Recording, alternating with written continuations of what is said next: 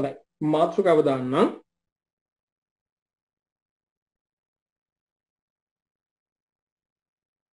බූලියානු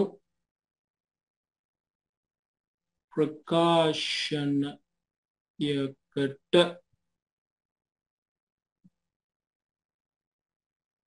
අදාළව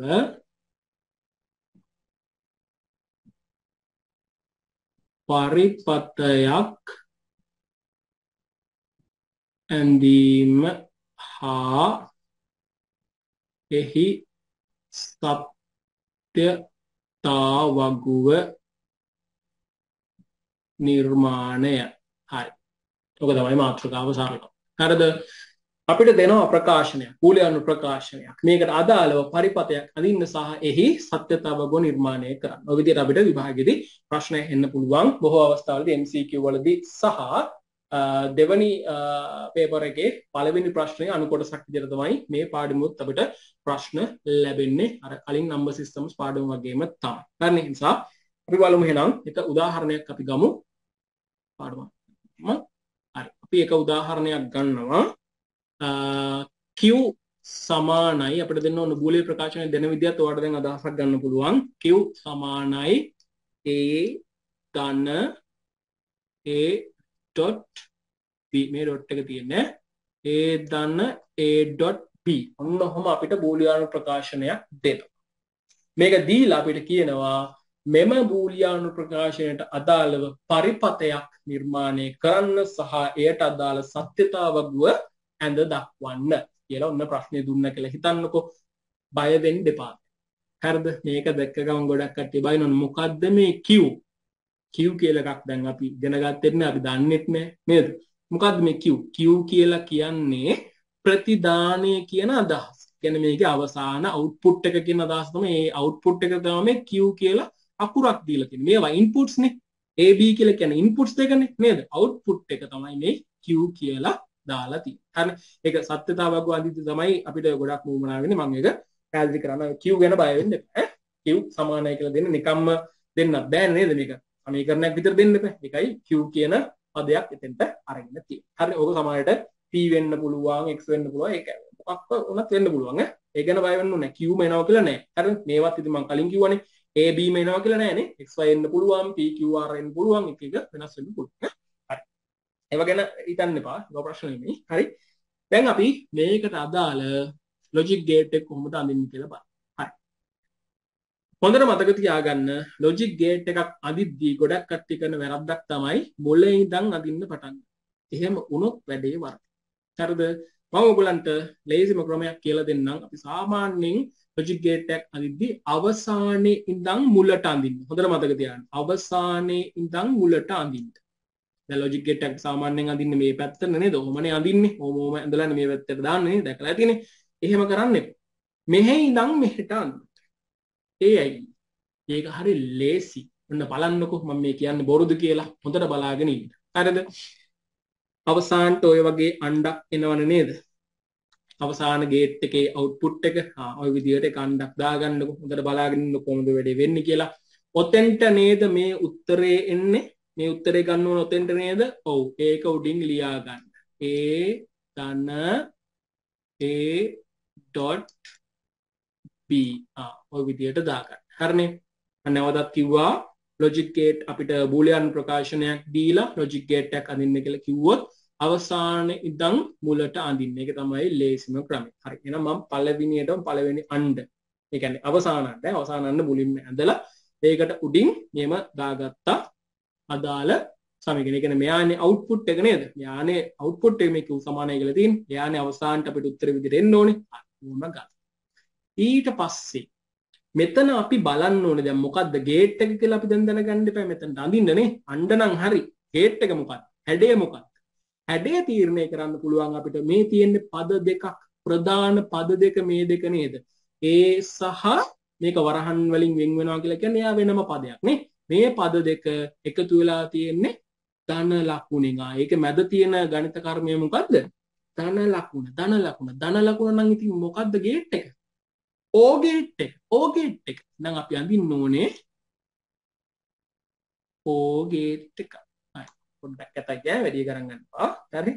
O gate එකක් තමයි අපි අඳින්නවා. ඊට පස්සේ මේකේ අනිවාර්යයෙන්ම ආදානයන් දෙකක් තියෙනවානේ. ඒ අඳු දෙකත් අඳින්න. දැන් අපි මේ අඳු දෙකට දාගන්නේ කාවද? A සහ A.B බලන්නකෝ. අපි ඒක හදාගත්ත විදිහ. ඉවර නෑ. හරිද? හදාගත්ත විදිහ බලන්න නේද? දැන් අපි නිකමට බැලුවොත් මෙයාට එකතු වෙලා නේද මේ උත්තරේ ඉන්නේ. ඉතින් හරිනේ නේ. මෙහෙට ගියත් ඔන්න උත්තරය ඇවිල්ලා. නේද? අපි ආපස්සට එන්න. හරි. ඔහොම කළා. ඊට පස්සේ දැන් මෙතන නම් A විතරයි තියෙන්නේ. ඒක ප්‍රශ්නයක් නෑ. හැබැයි මෙතන A.B කියන්නේ මෙයා තව ගේට් එකක් හරහා තමයි මේ ඇවිල්ලා තියෙන්නේ නේ. ඒකනේ මෙහෙම වෙලා තියෙන්නේ. ඒ මොන ගේට් එකෙන් වෙන්නේ නැතිද? මැද තිත තියෙන නිසා, ඩොට් එක තියෙන නිසා නේද? A.B නේ. කියන්නේ අනිවාර්යයෙන්ම ඇවිල්ලා තියෙන මොන ගේට් එකකින්ද? AND ගේට් එකකින්. එහෙනම් අපිට පුළුවන් මේ අණ්ඩ එයාගේ ප්‍රතිදානීය විදියට අරගෙන මෙන්න මේ විදියට AND ගේට් එකක් නිර්මාණය කරා. ඒතකොට එයාගේ ප්‍රතිදානයන් ආදානයන් දෙක මොකද්ද? A සහ B. අපිට මෙහෙම දාන්න පුළුවන්. හරිනේ. සාමාන්‍යයෙන් මම ඔයගලන්ට කියන්න මෙහෙම ඇඳගෙන යද්දී පුළුවන් නම් මේ AB දාන ඒවා මේම දාන ඒවා පැන්සලෙන් දාගන්න. සමහර විට වරදින්න පුළුවන් නේද? පුළුවන්නේ වැදගත් නේද? ඒ නිසා පොඩ්ඩක් ওই විදියට දාගන්න. ඔයගලන්ට මේ කියන්නේ මේ නිසා පොඩ්ඩක් අවුල් යනවා වගේ නම් පැන්සලෙන් දාගත්තට ප්‍රශ්නයක් නැහැ. ඊට පස්සේ පෑනින් අපිට ලියා ගන්න පුළුවන් නේද? හරි. ඒක පොඩ්ඩක් මතක තියාගන්න. ඊළඟට ඔන්න දැන් වැඩේ නම් අහවරයි. නේද? අපි ගේට් එක ඇඳලා ඉවරයි. හැබැයි දැන් මේකේ මේ ආදානයන් ටික සම්බන්ධ වෙන්න එපා. මෙහෙම ආදානයන් එන්නේ නැහැනේ කවදාවත් සර්කිට් එකකට නේද? නේද? ආදානයන් දෙකයි නම් අඬු දෙකකින් පමණයි එන්න ඕනේ. දැන් A සහ B විතරනේ මෙතන තියෙන ආදානයන් දෙක නේද? එතකොට A අඬු දෙකකින් එන්න විදියක් නැහැ. නේද? අඬු කියලා මම මේ අදහස් කරන්නේ මේ ලයින් එක. හරි තේරෙන්නේ? අඬු දෙකකින් එන්න විදියක් නැහැ. එක අඬකින් විතරයි එන්න ඕනේ. එහෙනම් මේ දෙන්නව අපි සම්බන්ධ කරන්න වෙනවා. ඒක කරන්න ඔයාට මෙන්න මේ වගේ පොඩි ට්‍රික් එකක් පාවිච්චි කරන්න පුළුවන්. මෙයා මෙහෙට වෙනකන් ගන්න. මෙයාව මෙහෙම උඩට සම්බන්ධ කරන්න. මෙයාව තව ටිකක් මෙහෙට ගන්න. මෙතනින් A සහ මෙතනින් B කියලා දාන්න. එච්චරයි. ඕකට සම්පූර්ණ ලකුණු වලට හම්බ වෙනවා. එහෙනම් මේකට අදාළ පරිපතය තමයි මේ තියෙන්නේ. හොඳට මතක තියාගන්න. මෙහෙම දෙකකින් ආවොත් ඒ දෙන්න අඬු දෙකකින් එන්න බෑ. ඒ දෙන්නම අනිවාර්යයෙන්ම සම්බන්ධ වෙනවා. කියන්නේ එක ආදානයක් එන්න පුළුවන් එක අණ්ඩකින් විතර, එක ලයින් එකකින් විතර. ඒක හොඳට ඔළුවේ තියාගන්න. ඒ නිසා මේවා සම්බන්ධ කිරීම මේවා අමතක කරන්න එපා. හරිද? ඔන්න ඔය විදිහට අපිට අවසානයක් ගන්න පුළුවන්. දැන් අපි මෙහි ඉඳන් මෙහෙට ගිහිල්ලා බැලුවත් අවසානට මෙයා එනවා. නේද? ලේසි නේද මේ වැඩේ? අපි අවසානයේ ඉඳන් මුලට ගාන්ටර තියෙන එක ලෙහාගෙන ලස්සනට අරගෙන එන්නයි තියෙන්නේ. එච්චරයි කතාව. හරි. ඊට පස්සේ අපි මෙයාට අදාළ මොකක්ද අඳින්න ඕනේ? සත්‍යතාවකුවත් නිර්මාණය කරන්න ඕනේ. දැන් සත්‍යතාවක නිර්මාණය කරද්දි මම ඉස්සෙල්ලා කිව්වා පොඩි ෆෝමැට් එකක්. මොකක්ද ඒ? මුලින්ම දාන්නේ ආදානයන්, ඊට පස්සේ අර අන්තර් සම්බන්ධතා දානවා කියලා කිව්වා. කලින් නම් අපිට එහෙමව හම්බුන්නේ නැහැනේ. ඊට පස්සේ තමයි ප්‍රතිදානය දානවා කියලා කිව්වේ. මතකයි නේද? ඕම නේද? මං කිව්වේ. හරි. දැන් අපි බලමු මේකට අදාළ ආදානයන් මොනවාද? අන්තර් සම්බන්ධතා මොනවාද? ප්‍රතිදානයන් මොනවද කියලා. මම මෙතන ඔය විදිහටම ලියන්නම්. මේකේ ආදානයන් දෙක මොකක්ද? ඒ සබි. මම මේ නිකන් ලියන්නේ ට්‍රූත් ටේබල් එකේ නෙමෙයි මේ අඳින්නේ. ඔයාලට මේ හඳුනා ගන්න මේ ලියන්නේ. ටේබල් එක මම සැඳින්න. ආදානයන් දෙක මොකක්ද? A සහ B. ඒක ආයිතින් කතා දෙකක් නැහැනේ. A B විතරනේ තියෙන්නේ. A සහ B. අන්තර් සම්බන්ධතාවයන් කියලා කියන්නේ මේ දෙන්න නැත්තම් මේ ආදානයන් දෙක එකින් එකට පෑහෙන අවස්ථා. කියන්නේ කෙනෙකුට සම්බන්ධ වෙන අවස්ථා. අන්තර් සම්බන්ධතා. ඉතින් ඒ වගේ ඒවා කොහෙද මේක තියෙන්නේ? මේ තියෙන්නේ A.B. A.B කියලා එකක් හැදිලා තියෙනවා. තව ඉස්සරහට යද්දී මේ වගේ කිහිපයක් සමහර අවස්ථාවලදී හැදෙන වෙලාවල් එනවා. දැන් මේක නම් අන්තර් සම්බන්ධතා එකයි තියෙන්නේ. සමහර අවස්ථාවලදී දෙකක් වෙන්න පුළුවන්, තුනක් වෙන්න පුළුවන්. තවත් විදියකට ඔක ලේසියෙන් මතක තියාගන්නවා නම් මෙන්න මේ ආදානයන් දෙකට අමතරව, හරිද? ආදානයන් දෙකට අමතරව අපේ සමීකරණය තුල නිර්මාණය වෙලා තියෙන අනිකුත් පද. තමයි අපි අන්තර් සම්බන්ධතාවයන් කියලා ගන්න. දැන් බලන්න A නම් ඉතින් තනි A නේ. හැබැයි A.B කියලා කියන්නේ දෙන්නේගේ එකතුවක්. එහෙනම් එයා අන්තර් සම්බන්ධතාවය. ලේසි යෝග හඳුනා ගන්න. හරිද? එතකොට A ධන B කියලා තිබුණොත් යම් දැනක ඒකත් අන්තර් සම්බන්ධ. නේද? ඔය විදිහට යන් ඉස්සරහට අපි තව උදාහරණ හම්බ වෙනවානේ. හරි. ඊට පස්සේ ප්‍රතිදානය මොකද්ද? ප්‍රතිදානය තමයි මේ සම්පූර්ණ මෙයා. හරිද? A දාන A.B ප්‍රතිදානය තමයි සම්පූර්ණ සමීකරණය. තේරුණානේ? හරි. අපි දැන් ට්‍රුත් ටේබල් එක අඳිමු. මම මේ ටික ඉරේස් කරන්නම්. අපිට මෙතන වැඳින්න ඉඩ තියෙන්නේ නේද? ඔව් අපි මං කිව්වා අර ආදානයේ අන්තර් සම්බන්ධතා ප්‍රතිදාන එහෙම මේ නම් කරන්න ඕනේ මේ වගු ඈ. අපි දාගමු අපි රත් පාටින් A ඊට පස්සේ B ආදාන දෙක හරි අන්තර් සම්බන්ධතාවය මොකද්ද? A.B ඊට පස්සේ output එක තමයි A ධන A.B ඕක අපි ඊට පස්සේ මෙහෙම වෙන් කරගමු. නෝම ලස්සන ටේබල් එකක් විදියට පේන්න අපි හදාගන්න. හරි වාඩු වල තියලා ලස්සනට අඳගන්න. ඊට පස්සේ දැන් මෙතන අපි අර බිංදු එකේ ටික දාගන්නේ කොහොමද? A B විතරයි මෙතන තියෙන්නේ. ඒ කියන්නේ ආදාන දෙකක් තියෙන්නේ. දෙකේ දෙවෙනි බලය කියලා කියන්නේ 4යි. මෙතනත් අපි ගන්නේ අවස්ථා කීයද? අවස්ථා 4යි ගන්න. කොහොමද අපි අවස්ථා 4 හදාගන්නේ? බිංදුව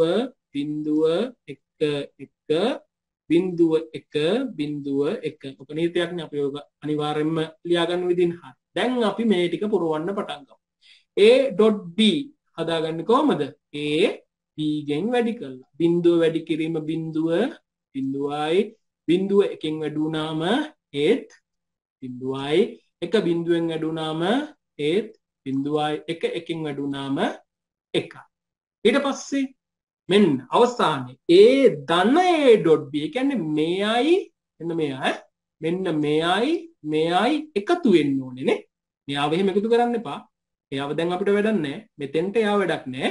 A ධන A.B. එහෙනම් අපි බලමු බිංදුවයි දැන් ගොඩක් අයට මෙහෙම කරද්දි මේ මොනවාද කොලම්ස් මාරු වෙනවා තීරු මාරු වෙනවා. ඉතින් මෙහෙම මාරු කරලා උත්තරේ වර්ගුණොත් ඉතින් වගේ අවසනාව හරිද? ඒ නිසා කලබල වෙන්න එපා, අදිසි වෙන්න එපා. ගානට තෝර බේරගෙන මේවා වැඩි කරලා ගන්න.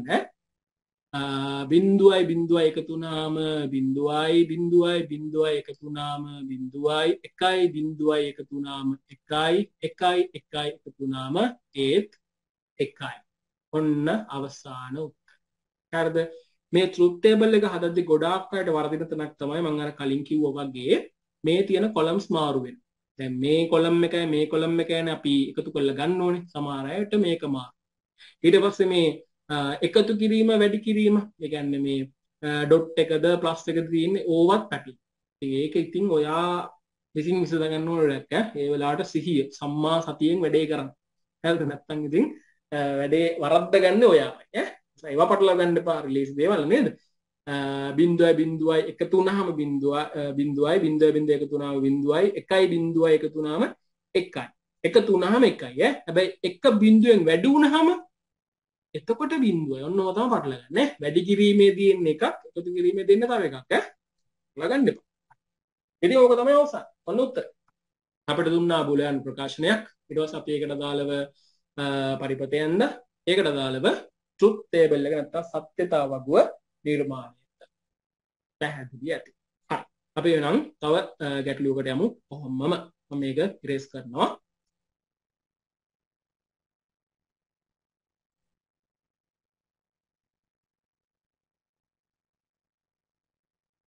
හරි. පියමු ඊළඟ ගැටලුවට. ඔයගලන්ට පුළුවන් මම මේ සමීකරණය දැම්මට පස්සේ නැත්නම් බූලියන් ප්‍රකාශන දැම්මට පස්සේ වීඩියෝ එක පොඩ්ඩක් පෝස් කරලා නේ නවත්තලා හදලා ඉවරලා මම ඊට පස්සේ වීඩියෝ එක ප්ලේ කරලා මම හදන විදියත් එක්ක ඔයගලන්ගේ විදිය ගැලපුණාද කියලා try කරලා බලන්න පුළුවන් නිකන් ඔය බලාගෙන ඉන්නත් එපා වීඩියෝ එක තියා. හරිනේ. පොඩ්ඩක් ඇක්ටිව් වෙලා වැඩේ කරන ගමන් වීඩියෝ එක බලන්න. හරි. ඒක ඔයාටත් හොඳයි. අපි බලමු දෙවෙනි අපි උදාහරණයක් ගමු. ඒකත් මම Q සමානයි කියලාම තමයි ගන්නෙ. Q සහ AB තමයි මම කොහොමද ගන්නෙ. q සමානයි a dot a plus b. ඔන්න ඔහොම එකක් ගත්තා. ඔයාලට දැන් පුළුවන් ඕනනම් වීඩියෝ එක පෝස් කරලා වැඩේ කරලා බලන්න. හරි. මම ඉතින් වැඩේ පටන් ගන්නවා. මේකට අදාළව බලන්න q සමානයි a dot a ධන b. කොහොම තමයි තියෙන්නේ. දැන් ඕකට අදාළව අපි පරිපථය නිර්මාණය කරන්නට ඕනේ. මම කිව්වා අගේ ඉතින් මුලට නිර්මාණය කරන්න එක තමයි ලේසිම වැඩේ. මම එහෙනම් මුලින්ම පළවෙනි අණ්ඩ නිර්මාණය කරගත්තා. උතෙන්ද මම දාගන්නවා a dot a ධන b කියලා රන් වලින් වාගත්තා. එතකොට මෙතන මේ පද දෙක අපි වෙන් කරලා හඳුනා ගන්න පුළුවන් අපිට. a කියලා කියන්නේ එක පදයක්, a ධන b කියලා කියන්නේ තව පදයක්. ඒ දෙන්නම සම්බන්ධ වෙලා තියෙන ඩොට් එකකින්, ඒ කියන්නේ වැඩි කිරීම. වැඩි කිරීම කියලා කියන්නේ මෙතෙන්ට ආසන්නයට. මේ ආසන්නයට එන ගේට් එක තමයි මොකද්ද? AND ගේට් එක. AND ගේට් එක. හරි. ඊට පස්සේ AND ගේට් එකේ මෙන්න මේ විදිහට අපි අණු දෙක නිර්මාණය කරගන්නවා. මෙතෙන්ට එන්නේ a, මෙතෙන්ට එන්නේ a ධන b. මෙයා නම් ප්‍රශ්නයක් නෑ. අපි එහෙමම තියාගමු. මොකද එක්කෙනෙක් a විතරක් නිසා. a ධන b කියලා කියන්නේ මෙයා ඇවිල්ලා තියෙන්නේ තවත් ගේට් එකක් හරහා. ධන b කියලා කියන්නේ a ධන තියෙන නිසා මෙතෙන්ට මොන ගේට් එකක් හරහාද මෙයා එන්න ඇත්තේ? අනිවාර්යයෙන්ම o ගේට් එකක් හරහා තමයි එන්න ඇත්තේ. ධන ලකුණ තියෙන නිසා. o ගේට් එකක් අපි අඳලා ඔන්න ඔය විදිහට දාගත්තා. මෙයා b, මෙයා a විදිහට. හරි. ඊට පස්සේ මම කිව්වා එකම ආදානයන් දෙක අණු දෙකකින් මෙහෙම ඇතුළත් වෙන්න බෑ සර්කිට් එකකට. ඒක එක මාර්ගයකින් පමණයි ඇතුළත් වෙන්නේ. ඒ නිසා මෙයාව මෙහෙට සම්බන්ධ කරා, මෙයාව මෙහෙට කරා, මෙයා තව ටිකක් මෙහෙට දික් කරා. පිළිවෙලක් තියෙන්නත් එපා නේද? මෙයා a, මෙයා b කියලා දැන්. ඔච්චරයි. පැහැදිලිනේ? දැන් අපි මේකට අදාළ ස්ටොක් ටේබල් එක නිර්මාණය කරමු. මේකෙත් අපි ගමු a තියෙනවා, b තියෙනවා, අන්තර් සම්බන්ධතාවයක් තියෙනවා a ධන b කියලා. අවසාන උත්තරේ නැත්නම් ප්‍රතිදානයේ තියෙනවා a dot a ධන b කියලා. මේකෙත් ආදානයන් දෙකක් නිසා අනිවාර්යයෙන්ම අවස්ථා හතරයි තියෙන්නේ. අවස්ථා හතර නිර්මාණය වෙන්නේ 0 0 1 1 0 1 0 1 විදිහට. ඒක නියතයක් අනිවාර්යයෙන්ම දාගන්නවා. ඊට පස්සේ a ධන b මෙයාට එකතුයි වෙන්න ඕනේ. 0යි 0යි 0යි 0යි 1යි 1යි 1යි 0යි 1යි 1යි 1යි 1. ඊට පස්සේ මෙන්න මෙයාගෙන් ಗುಣ වෙන්නයි ඕනේ. බිඳුව බිඳුවෙන් වැඩුණාම බිඳුවයි, බිඳුව එකෙන් වැඩුණාම ඒත් බිඳුවයි, එක එකෙන් වැඩුණාම එකයි, එක එකෙන් වැඩුණාම එකයි. උන්න අවසාන උත්තර. අපිට ප්‍රකාශනයක් දුන්නා. ඊට පස්සේ අපි අදාළ පරිපථය නිර්මාණය කළා. ඊට පස්සේ අපි ඊට අදාළ සත්‍යතාවගුණ නිර්මාණය කළා. සම්පූර්ණ ලකුණු හම්බ වෙනවා අපිට මේ ප්‍රශ්නේදී අපි මේ දුන්නු උත්තර දුන්නු විදියට. මම දන්නේ පැහැදිලි ඇති. අපි නම් තවත් උදාහරණයකට යමු. මම මේ ටික ඉවත් කරනවා. හරි. ඊළඟ උදාහරණයට යමු. මොකද දැන් මම පොඩ්ඩක් සීන් එක වෙනස් කරනවා. හරිද? බලමු මොකද්ද වෙනස කියලා. q සමානයි a dot b වරහන් තුල නැත වරහන් නැරලා a dot c. කවුද ආවේ දැන්? කලින් හිටියේ ab විතරනේ අපි ගාව නේද? ආදානයන් විදියට දැන් ඔන්න c ත් ඇවිල්ලා තියෙනවා. ඒ කියන්නේ a b c ආදානයන් තුනක ගණක් තමයි දැන් මේ අපි හදන්න යන්නේ. බලමු ඒක කොහොමද වෙනස් වෙන්නේ කියලා. හරිනේ? q සමානයි a dot b වරන් ඇතුලේ a dot c ඔය විදියට තියෙනවා. උත්තරේ මෙතෙන්ට ධන ලකුණයි එන්න ඕනේ. මට ඒක ලියන්න ඕන. තවක වැඩි කිරීම කියලා ගන්න පුළුවන් නේද? ධන a dot c අන්න ඔහොම එන්නේ. හරිද? එතකොට මෙතන වෙනස තමයි ආදානයන් තුනක් තියෙනවා. a b c කියන තුනම තියෙනවා. අපි බලමු කොහොමද වෙන්නේ කියලා. අමාරු නෑ. හරි. කලින් විදියම තමයි ඉතින් අපි අගේ නම් වලට තමයි අඳගෙන ඉන්න ඕනේ. මම මුලින්ම මොන විදියට පළවෙනි අණ්ඩ ගහගත්තා. ඕකේ එන්න ඕනේ a.b dot එක dot b එක b ධන a dot c. දැන් බලන්න මේකනේ පද දෙක නේද? මෙතන තියෙන ප්‍රධාන පද දෙක ඒ දෙන්න සම්බන්ධ වෙලා තියෙන නැත්නම් ඒ දෙන්නගේ මැද තියෙන ගණිත කර්මය මොකද්ද? එකතු කිරීම. එකතු කිරීම නම් අනිවාර්යයෙන් මේ ආසන්නයටම එන ගේට් එක මොකද්ද? O ගේට් එක. ඊට පස්සේ O ගේට් එකේ මම මේ විදිහට අණු දෙක නිර්මාණය කරගත්තා. මෙතෙන්ට එන්නේ A ධන B A.B මෙතෙන්ට එන්නේ A.C. එහෙම වෙන්නේ නේද? මේ දෙන්න ඊට පස්සේ එකතු වෙලානේ මේ උත්තරය ඇවිල්ලා තියෙන්නේ. හරි. ඊට පස්සේ මේ අපිට දැන් තව ලියන්න ගැට දෙකක් තියෙනවා නේ.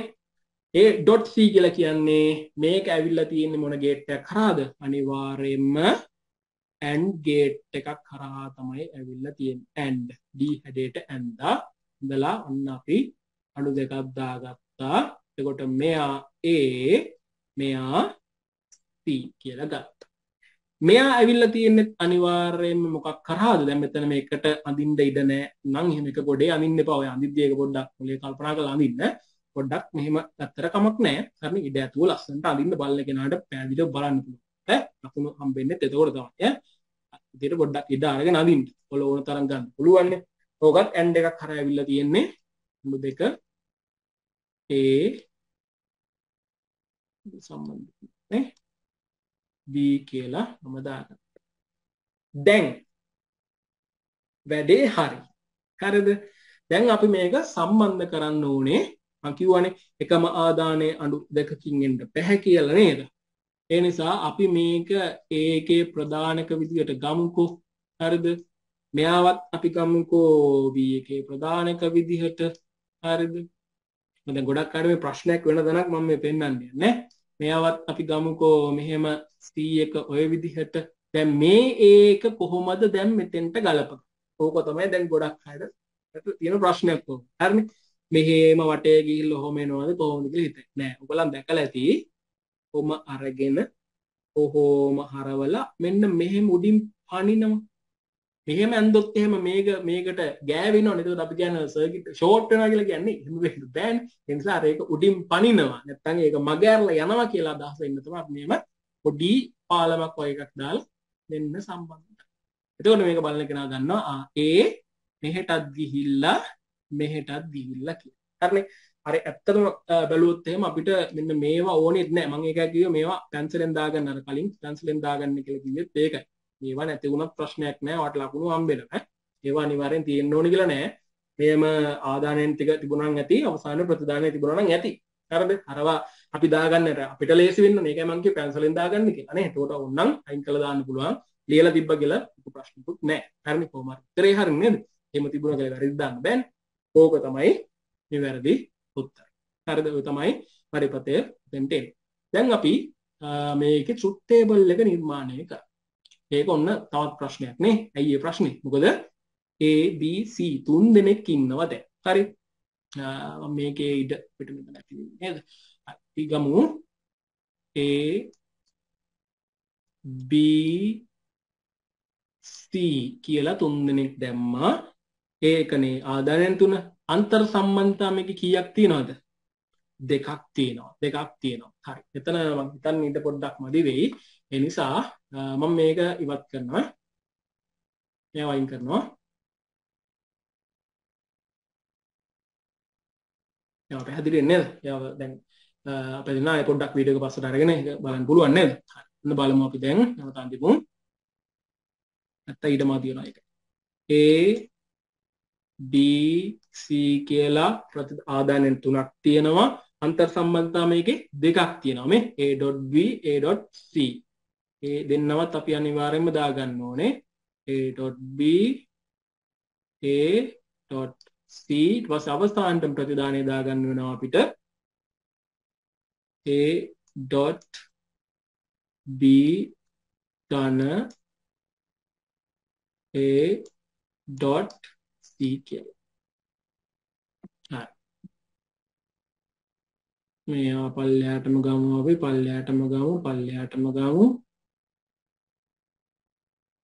හරි ඔන්නව තමයි එන්නේ දැන් තමයි ඔයා මොලේ කල්පනා කරන්න ඕන තැන මම කලින් කිව්වනේ ආදානයන් දෙකක් ආවොත් එහෙම අපි දෙකේ දෙවනි බලයේ විදිහට අරගෙන අවස්ථා කීය දෙන්නේ අවස්ථා හතරයි හැබැයි මෙතන දැන් ආදානයන් තුනක් තියෙනවා එතකොට අපි ගන්න ඕනේ දෙකේ තුන්වෙනි බලයේ විදිහට එතකොට අවස්ථා කීයක් එන්න ඕනේද අවස්ථා 8ක් එන්න ඕනේ දෙකේ තුන්වෙනි බලයේ 8 අවස්ථා 8ක් එන්න ඕනේ දැන් අපි කොහොමද අවස්ථා 8ට අදාළව අර 0.1 ටිකයි දාගන්නේ කලින් නම් 0.1 එහෙම දාගත්ත හතර හරිනේ දැන් මෙතන 8ක් මෙහෙමයි දාන්නේ කලින් රටාවම තමයි 0.4ක් මුලින්ම දානවා කලින් 0.2 4යි 1/4 ඊට පස්සේ මෙතන 0.2යි 1/2 0.2යි 1/2 තේනවද රට ඊට පස්සේ මෙතන 0.1යි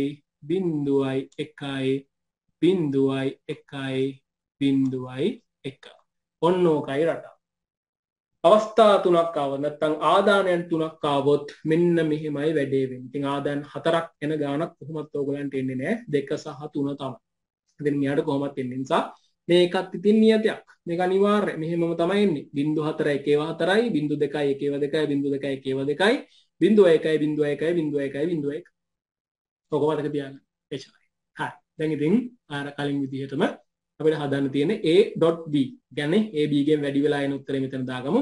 0.0 බිඳුවයි 0.0 බිඳුවයි 0.1 ඒ බිඳුවයි 0.1 ඒ බිඳුවයි 1.0 ඒ බිඳුවයි 1.0 ඒ බිඳුවයි 1.1 එකයි 1.1 එකයි. හරි. ඊට පස්සේ a.c 0.1 ඒත් බිඳුවයි a.c මේ දෙන්නව තමයි මම ගලපන්නේ ඊට පස්සේ 0.0 බිඳුවයි 0.1 ඒත් බිඳුවයි 1.0 ඒත් බිඳුවයි 1.1 ඔන්න එකයි 1.0 ආයේ බිඳුවයි 1.1 එකයි තමයි ඊට පස්සේ මෙයාට එකතු වෙන්නයි ඕනේ. 0.0 එකතු වුණා මේ 0.0 එකතු වුණා මේ 0.0 එකතු වුණා මේ 0.0 එකතු වුණා මේ 0.0 එකතු වුණා මේ 0.1 එකතු වුණාම 1 1.0 එකතු වුණාම 1 එකතු වුණාම මේක තමයි අවසාන සත්‍යතාව. අපි මේ සමීකරණ නැත්නම් මේ ප්‍රකාශනයට අදාළව පරිපථය නිර්මාණය කරා ඊට පස්සේ අපි සත්‍යතාවක මෙන්න මේ ආකාරයෙන් නිර්මාණය කළා. හරි පැහැදිලි. හරි දැන් අපි නම් ඊළඟ ගානට යමු. මේ වගේම තව එක ගානක් මම අරගෙන තියෙනවා. ඒකත් තව පොඩ්ඩක් වෙනස් කරලා පොඩ්ඩක් සීන් එක වෙනස් කරලා තියෙනවා. අපි බලමු. හරි.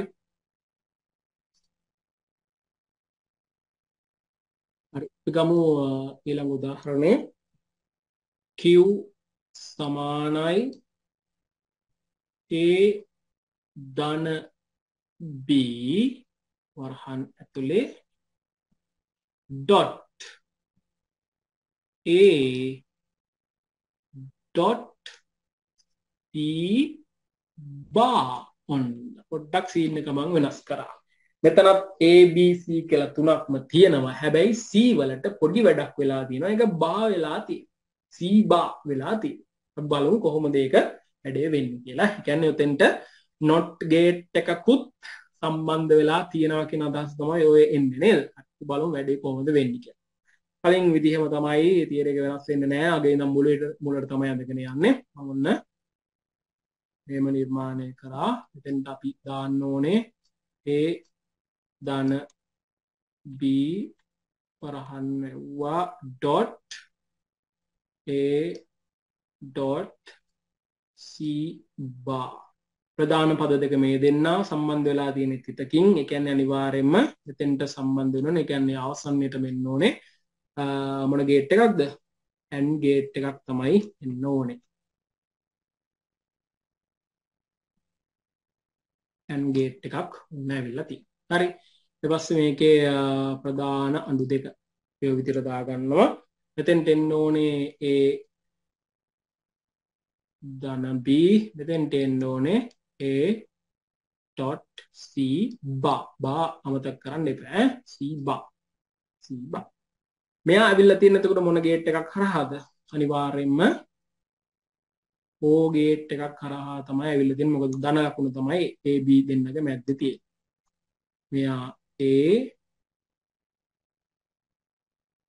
මෙයා B. හරි. මෙයා ඇවිල්ලා තියෙන්නේ මොන ගේට් එකක් හරහාද? පොඩ්ඩක් මෙහෙට ගන්නම්. මෙතන ඉඩමදි වෙන නිසා. හරි. මෙයා ඇවිල්ලා තියෙන්නේ AND ගේට් එකක් හරහා. මොකද මැද තියෙන ඩොට් එක නිසා. මෙයා A, මෙයා C බා. හරි. වැඩේ නම් ඉවරයි. දැන් තියෙන අපිට අණු ටික සම්බන්ධ කරන්න. එතකොට මෙතන ප්‍රතිදානයන් ආදානයන් කීයක් තියෙනවද? ප්‍රධාන වශයෙන් 3යි. A, B සහ C. හරි. අපිට එතකොට A ගේ ප්‍රධාන අණ්ඩ විදියට මෙයාව ගන්න පුළුවන් නේද? මෙහෙටම අපිට ගන්න පුළුවන්. එයා A කියලා අපි දාගමු. B වත් අපිට ගන්න පුළුවන් නේද? කොහොම අපිට ගන්න පුළුවන් B වත් මම ගමු. මේ A අපිට පොඩි පාලමක් දාලා කොහොම සම්බන්ධ කරමු නේද? හරිනේ ඒ වැඩේත් හරි. දැන් ඔන්න ඉතිරියමේ C බා එන්න නම් මෙතෙන්ට මොකක් වෙන්න ඇතිද? මෙයා කවුරු හරහා දෙන්න ඇත්තේ? තව ගේට් එකක් කරා එන්න ඇතිනේ. කවුද ඒ ගේට් එක? not ගේට් එකක් හරහා තමයි මෙයා ඇවිල්ලා තියෙන්නේ. එහෙනම් මොන්න ඔහම දාන්න මෙතෙන්ට C දාන්න. එච්චරයි. C මේ හරහා ආපු නිසා මෙතෙන්ට C බා වුණා. එන්නේ පැහැදිලිනේ වැඩි. කොහොම තමයි වෙන්නේ. හරිද? හරි. මම අර කලින් කිව්වා වගේ මේ ටික නම් මෙහෙම දාන්න ඕනෙත් නෑ. හරිනේ? එහෙම දාන්න අවශ්‍යයි කියලා එකක් නෑ. කොහොම තිබුණා නම් උත්තරේ සරල සම්පූර්ණ. බලන්න. A B C තුන ප්‍රධාන තුන C මේ හරහා යන නිසා C බා වුණා. කොහොම වෙලා තමයි මෙතනට ආ. පැහැදිලිනේ? දැන් මම ඕකට අදාළ ට්‍රුත් ටේබල් එක නිර්මාණය කරන්නයි හදන්නේ. ඒ නිර්මාණය කරද්දිත් පොඩි වෙනසක් සිද්ධ වෙනවා. අපි ඒක බලමු. මම එනම් මෙයාව මෙතනින් අයින් කරනවා. අයින් කළා කලින් වගේම ටේබල් එක වෙනම අදින්නම්.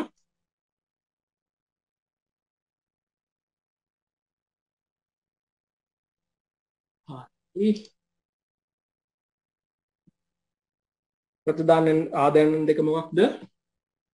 තුනක් තියෙනවා. A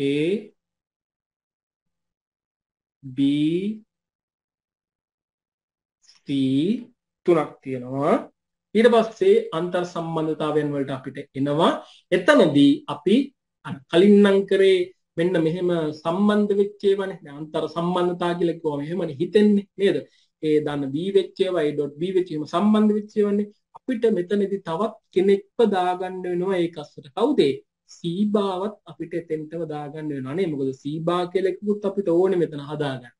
එහෙනම් එයාටත් අපිට තීරුවක් වෙන් කරන්න සිද්ධ වෙනවා. C බා ඊට පස්සේ පුරුදු විදියට A ධන B වලට 1යි A dot C බා වලට 1යි අවසානට A ධන B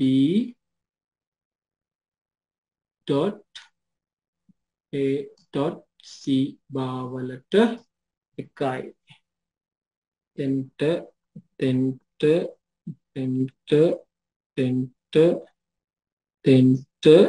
මෙතෙන්ට හරි.